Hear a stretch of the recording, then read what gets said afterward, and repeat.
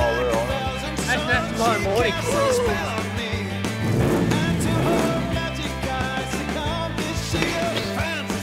That was a bit heavy going, wasn't it? He's not been on me. Too deep for him. This episode is presented by Destination New South Wales. Start planning your next New South Wales holiday now.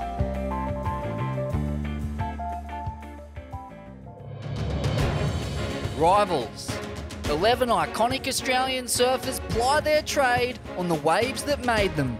If you thought these guys were good on the world tour, wait till you see what they can do at home. Every grain of sand, every crack in the reef, every bend in the bank, these guys know it and know what to do with it. Each surfer gets 45 days to choose the perfect conditions, 2 hours in the lineup. Each surfer nominates his best 3 waves and you judge him. No step-offs from jet skis allowed, nothing but pure paddle power and Australia's best, putting it to the test on their home court. Don't miss a beat, this is gonna be mad. Nathan Hedge, 41 years old. I'm from North Narrabeen, Australia, and I've been a pro surfer for roughly 27 years. Our second competitor is Nathan Hedge, aka Hog, aka the Hog Dog, one of Australian surfing's most committed and enigmatic characters.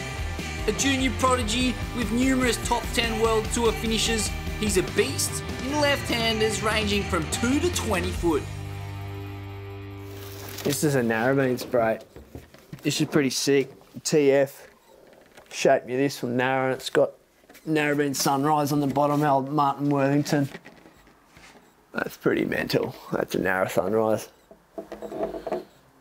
Hopefully it's like that. Come on! Narra was pretty hardcore. There was lots of localism. Remember being put in the dog cage quite a bit. Pissed on, nude, tied up to the pole. Yeah, it was pretty full-on pecking order, and I remember fights and stuff in the water growing up for sure.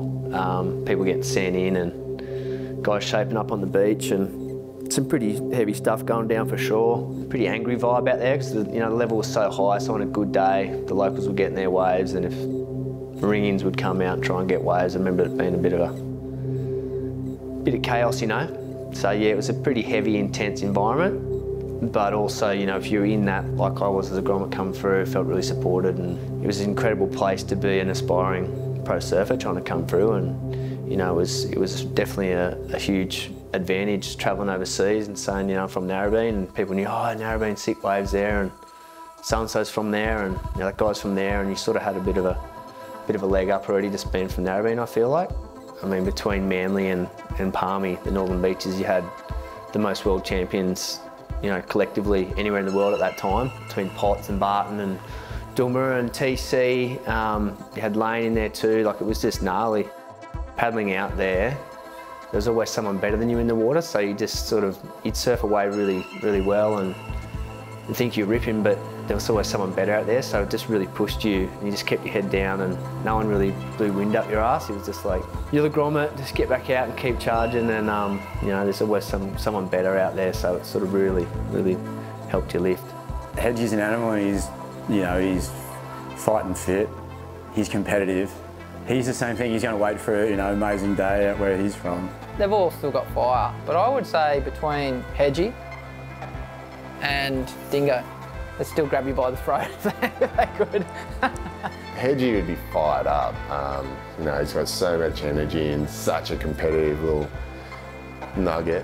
He was unbelievable on tour, especially in his younger years. Beating his chest, slapping himself around before a heat. It's a surfing contest. It's done on what you're going to feel and see, and he's slapping himself till his eyes are blurry. Oh, these up here, they don't come on the back of a Kellogg's box. That's actually a Tahiti final.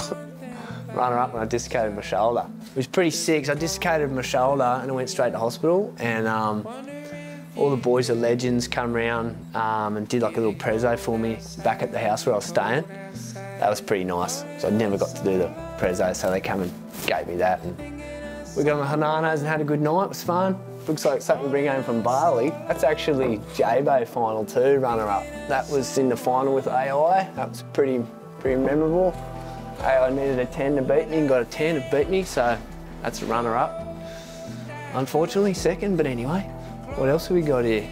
And this is a World Junior, won the World Juniors at Haleiwa. Funny story about that event was AI actually wanted to fight me in the car park because I was a wild card. I got in the event and he was pissed. He was like, who's this young guy from Oz beat me? He was like, yeah, just full AI fire. That was pretty classic. Good memories.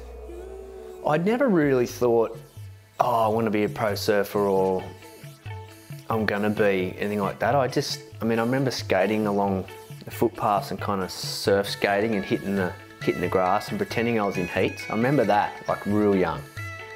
Thinking I was on the tour and like bashing the lip and doing floaters and going off gutters. I remember that, but it just happened like, I got sponsored so early from Rip Curl, I was like 13 or 14.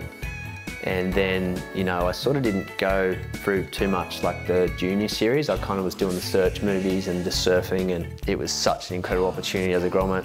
I mean, just surf perfect waves and all your mentors and idols. It was just an incredible thing to be a part of. You know, where surfing's gone to now and how crowded it is, and there's still uncrowded waves and new waves to be found, but it was, you know, it was pretty raw, and just go and check it out and see what you find. It was pretty exciting. We're the right stuck endless sea. We're the rising on the wall. We'll the night till the sunset comes. Not a bad way to spend your surfing apprenticeship. At sea, surfing perfect uncrowded waves with multiple world title winners Tom Curran and Damien Hardman. The Hog's trajectory was locked in early and he didn't disappoint. I was just the grommet. It was my job to get the boys cold beers and take the soft wax off the boards and put hard wax on and go and find some waves. So it was pretty dreamy experience. Just have the month off school and just go surf. After the break, we meet Hedge's Northside pit crew.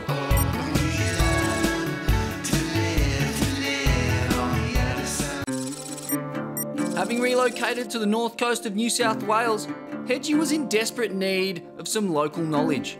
So he enlisted two of the Northern Beach's most knowledgeable surfers to help him out. Yeah, got a bit of a pit crew at Narra to help me out. I got Tommy and Nick Carroll down there, just boys keep an eye. They're the masters of reading the maps and helping me, you know, kind of decide when to pull the trigger. So, you know, I'm stoked to have them in my corner, and, you know, if a good set comes and Tommy's beside you, you know you're going, it's that extra little bit of ramp up that you need. You know, Tommy's there, you just want to charge and go hard. So it'll be sick to have if it works out, you know, and it all comes together, it'll be sick to surf with Tom.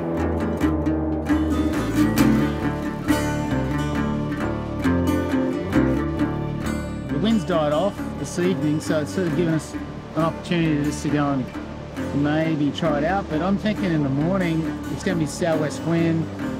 The swell will drop off a little bit overnight. There's lulls, there's quite significant lulls, but there's this nice strong east swell, and out here you get this really nice left. Hedgie's got some crazy barrels here. Go get the relationship back with her. Just say yes, hello old friend. Hey? Get to, it's all a relationship, you know, you get to know the waves and then get a bit of a feel for it. So then tomorrow, hopefully it's a bit cleaner. It's not like amazing right now, but just to know sort of how the waves are moving and get a feel for the bank, and then when hopefully a bit cleaner tomorrow, it'll all come together. That's the idea anyway. You know, this time of year we do get good swell and good conditions, but really we only have really these little windows of opportunity. Classic East Coast material. When we're on the lee of a continent like Australia, big old continent, we just get these little pockets of moments where it just pops. And we've got to make the most of it tomorrow morning. Tommy's bought me a 4.3 from the garage because I underestimated how cold the water was in it down here. So Tommy's 4.3. Oh, that one's a bit offshore. Hedges, he knows how to make use of nothing. Like, he can make something out of nothing. That's why he's such a threat. I think he's so good. Like, there's a good left down the end there. To see it, that's what he'd be looking for. We'll see Hedgie do some good stuff. You know, he's frothing. He's such a damn good surfer. Imagine that tomorrow morning. Hey, how was that last set? proper ace. That was a really good one. It's the best one I've seen. But that's all you, Hedgie. The master's just getting his eye in. He doesn't even need to come out. He's just like a cat. He's always ready. TC? Yeah, cats are. They really kind of relaxed. And then they pounce. I had to learn that over time. You watch the section, you relax, and then boom, like pouncing. Round. Quick couple before dark, feel the bank out. A quick warm-up for Hedgie before the big dance tomorrow. With two-time world champion Tommy Froth Carroll in his corner, you'd be brave to bet against him. There's no way out.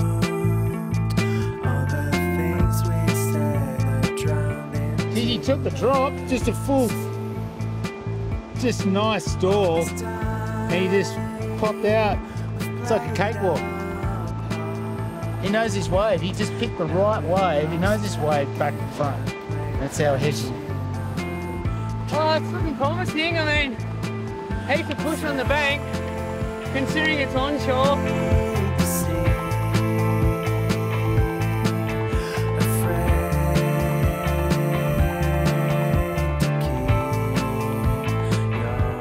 It just feels nice, you know. I mean, this is my home. This is where my heart is. This is where I grew up and all my surfing career, and my family lived here growing up. So it's nice to be back and just reconnect with Narrabeen, and with all the stuff that's been happening in the world, it's nice to come home and just reconnect with the place and the waves. And you've got so much feeling here, and hopefully with any luck, fingers crossed, a little bit of offshore tonight, bit lower tide. There might be a couple of little funnels in the morning, so got to try and compete with those boys, the barrels they got at Snapper, so I'm going to hopefully get a few little holes I can stick my bald head into and try and do something.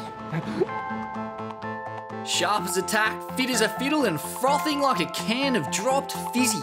Let's see what tomorrow brings for the hog dog.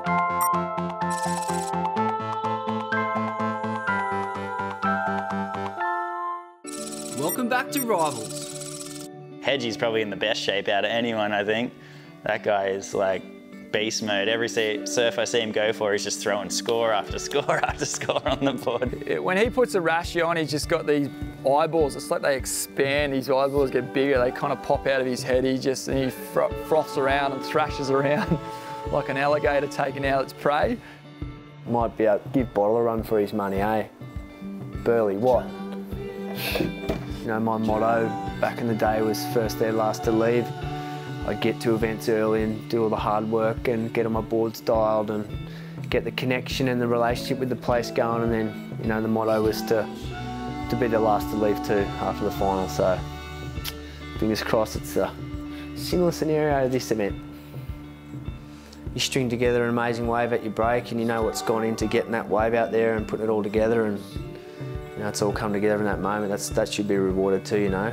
That's the beauty about this event. There's more than one way to go about it, and that's the exciting part, you know. It's everyone's take on their home break and bragging rights for the local.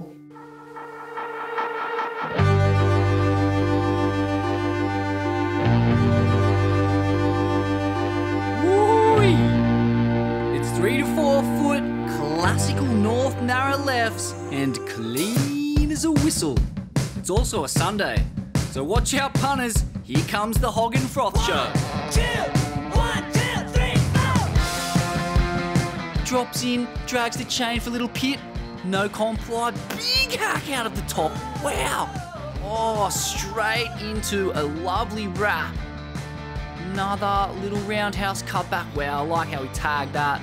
Little joining cutty there. See if he can tap it in on the end section. Darts. Well played, Hog Dog. That is a great opener. The Hog Dog is frothing. The locals are hooting. It's on for young and old.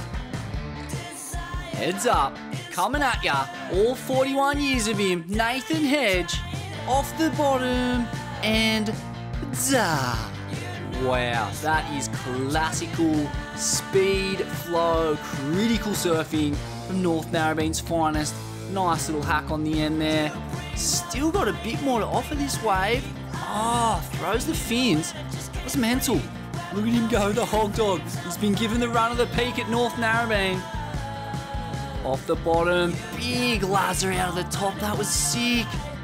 Oh, it's another. That was mega.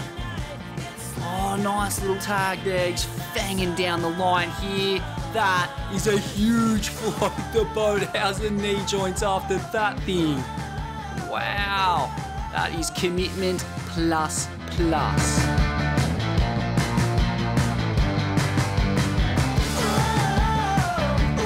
Now the top down view. Oh, just drifting the fins on that first turn. So sick. How's the rail game on him? 41 years old, 10 years off the world tour, but he hasn't lost an ounce of speed or flow. As he connects this thing through the inside and just another sick bell. Can't stick it on the end though. This is what we came to see. Hog dog on 3 to 4 foot North Narrabeen lefts, just razor sharp and slicing and dicing. Oh. A quick pep talk from his cornerman Froth, and he's straight back into it. Absolutely gapping it, tucks in for a pit. Can he come out? Oh, it puffed, he couldn't make it. Oh, what's this? The two-time world champ himself, Tommy Carroll, lining one up. Oh, well, this wasn't in the script. Tommy wasn't meant to come here and steal the show. Are you kidding me on the phone ball? Wow. You're joking. That thing was a nug. It's all good times and great classic hits to the lip here. The boys are loving it, and we're only halfway done. After the break, the hog dog takes it off slow cook and delivers a sizzling hot pot.